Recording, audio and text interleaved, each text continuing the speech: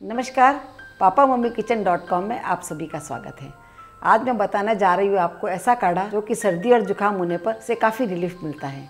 ये काढ़ा मेरी नानी भी बना के पिलाती थी, मेरी माँ भी बना के पिलाती थी। साथ ही हमारे बच्चों को भी जब सर्दी जुकाम होता है तो हम इस तरह का काढ़ा बना के पिलाते हैं और ये आजमाया हुआ नुस्खा है। तो मैं चाहती हूँ कि आपके साथ भी ये नुस्खा शेयर करूँ। तो आज मैं आपको वही काढ़ा बनाना बता रही हूँ। हमारे रेगुलर फॉर्मेट की तरह सबसे पहले मैं आपको जो भी इसमें सामान डाल रही हूँ उसके फ़ायदे क्या होता है हमारे हेल्थ के लिए वो मैं बताऊंगी। उसके बाद में कैसे बनाते हैं काढ़ा वो मैं आपको बताऊंगी। इसके लिए हमारी सबसे पहली सामग्री है अखा धनिया यानी साबुत धनिया, जो हम खाने में हमेशा यूज़ करते हैं। ये इसकी मेडिसिनल प्रॉपर्टी बहुत ही अच्छी है। ये हमारे बैड कोलेस्ट्रॉल को कम करता है और अच्छे कोलेस्ट्रॉल को बढ़ाते हैं।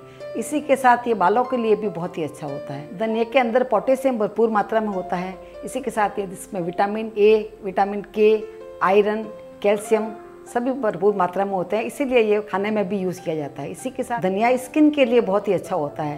यदि आप धनिया का पानी उबाल करके पियेंगे तो स्किन के ऊपर किसी के रेसेस होता है या किसी के पिंपल्स वगैरह होते हैं तो उसमें भी काफ़ी रिलीफ मिलता है। तो आप इस धनिया का यूज इसके लिए भी कर सकते हैं। जो कोल्ड और कफ होता है उस समय तो इसका ज़रूर यूज़ करना चाहिए। और इसका काढ़ा कैसे बनाते हैं वो मैं आपको कोल्ड कफ के लिए बताऊँगी। दूसरी सामग्री है काली मिर्च। काली मिर्च भी हेल्थ के लिए बहुत ही अच्छी होती है। वैसे अपन जब भी खाना बनाते हैं खाने के अंदर इसमें काली मिर्च का यूज़ ज़रूर करते हैं। काली मिर्च के अंदर एंटीऑक्सीडेंट्स भी भरपूर मात्रा में होते हैं। इसी का काली मिर्च का जब काढ़ा बना के पीते हैं तो सर्दी जुकाम में इसे काफ़ी रिलीफ मिलता है। और जब जोड़ों का दर्द वगैरह होता है उसमें भी यदि काली मिर्च खाते हैं तो बहुत ही रिलीफ मिलता है। किसी के सर दर्द की प्रॉब्लम होती है उस समय भी काली मिर्च का एक तरह से मिठाई बनाकर खाया जाता है, वो हेल्थ के लिए बहुत अच्छा होता है। वो मैं आपको बताऊंगी कि काली मिर्च का मिठाई किस तरह से बना के खाए कि आपके ब्रेन के लिए बहुत ही अच्छा। इसी के साथ हमने चाय के साथ भी आपको बताया है कि चाय का बना के पीते हैं उसके अंदर भी आप काली मिर्च डालेंगे तो चाय का टेस्ट भी अच्छा होएगा और साथ ही हेल्थ के लिए भी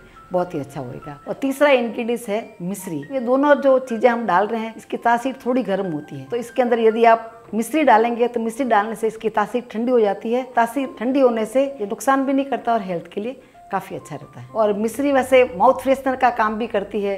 जैसे हम घर के अंदर माउथ फ्रेशनर रखते हैं उसके अंदर थोड़ा थोड़ा मिश्री डाल के भी रख सकते हैं। और तीसरा इंग्रेडिएंट्स इसमें है अदरक। अदरक तो आप जानते ही है कि हेल्थ के लिए बहुत अच्छा होता है। जोड़ों के अंदर जो सूजन हो जाती है या हाथ पैरों में दर्द वगैरह होता है उस समय आप अदरक का यूज़ करते हैं तो बहुत ही अच्छा रहता है। और चाय के अंदर भी इस अदरक का हमें यूज़ करना चाहिए।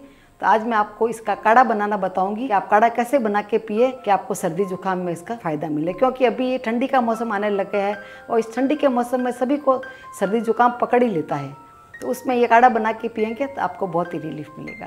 तो आइए ये काढ़ा बनाना शुरू करते हैं। सर्दी जुकाम का काढ़ा बनाने के लिए हमने एक बर्तन लिया है, उसके अंदर हम 1 कप पानी ले लेते हैं। 1 कप पानी में हम 1 टेबल स्पून अखा धनिया डाल देते हैं। ये साबुत धनिया है, इसमें साबुत ही डालना है इसको। और 1/4 चम्मच हम इसमें काली मिर्ची डाल रहे हैं। काली मिर्ची पिसी हुई काली मिर्ची है, आप देख पा रहे हैं पिसी हुई काली मिर्ची है। 1/4 चम्मच लिए हमने, इसमें डाल रहे हैं। और आधा चम्मच लगभग हम अदरक का, ये छोटे छोटे टुकड़े हैं, ये हमने सुखा के लिए हैं अदरक। अदरक पिसा हुआ भी अदरक ले सकते हैं, सूखे हुए टुकड़े ले सकते हैं, गीले अदरक हो वो भी ले सकते हैं आप। लगभग आधा चम्मच जितना हमने इसमें डाल रहे हैं। और 1 चम्मच जितनी हम मिश्री ले रहे हैं इसमें, 1 चम्मच जितनी हम मिश्री ले रहे हैं इसमें मिश्री डाल देते हैं। ये सब चीज़ें इसी रेशियो में हमें डालना है।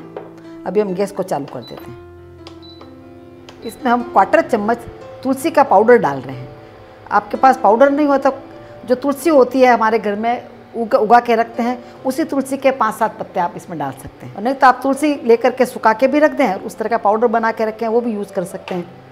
गिली तुलसी भी यूज़ कर सकते हैं, कोई भी फॉर्म में आप तुलसी को यूज़ कर सकते हैं। एक बार हम गैस की आंच को तेज़ ही रखेंगे। जब इसका उबाल आ जाएगा, उबालने के बाद हमारे को धीरे आंच में इसको पकाने का है। ये काढ़ा जितना धीरे धीरे आंच में फिर पकेगा वो बहुत ही अच्छा बन के तैयार होगा, क्योंकि सभी के एक्सट्रैक्ट है इस काढ़े के अंदर अच्छे से आ जाएंगे और तभी ये फ़ायदा करेगा। अब देखिए धीरे धीरे इसका उबाल आ गया है। अभी इसको आँच को अभी हम और भी धीरे कर देते हैं। धीरे धीरे आंच में इसको उबालना हमारे को। एक बार इसको हम हिला देते हैं अच्छे से, कोई भी नीचे चिपक के नहीं रहे।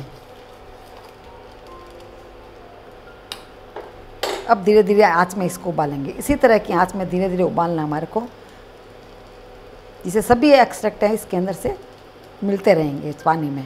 ये सर्दी जुकाम में काढ़ा बहुत ही फ़ायदेमंद होता है। हम तो जब छोटे थे हमारी मम्मी इसी तरह का काढ़ा, जैसे ही सर्दी जुकाम होता था इस तरह का काढ़ा बना करके हमें पिलाती थी। और आपको मैं बताऊँगी काढ़ा पीने के बाद किस तरह से आपको पी करके सोना है, क्योंकि काढ़ा पीने, गरम गरम काढ़ा जब पीते हैं तो इसको पीने के बाद में बाहर नहीं निकलने का है। ये हमारा काढ़ा उबलते हुए लगभग 12 मिनट हो गए हैं और ये जब हमने बताया आपको 1 कप हमने डाला है, अब ये 1/4 कप काढ़ा रह गया है।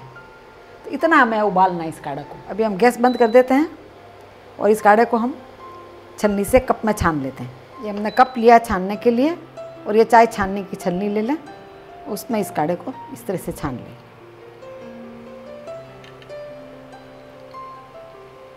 अब ये हमारे सर्दी जुकाम में पीने के लिए काढ़ा तैयार होगा। अब मैं आपको बताती हूँ ये काढ़ा आप किस तरह से यूज करें या किस तरह से पिए। तो आप बेड पर सबसे पहले बैठ जाएं, कंबल अपने पास लेकर के इसे ओढ़ लें। ओढ़ करके गरम गरम काढ़ा अपने हाथ में लेकर के धीरे धीरे फूंक लगा करके इसको पिए। ज्यादा गर्म नहीं पिए, एकदम से मुंह जल जाए आपका।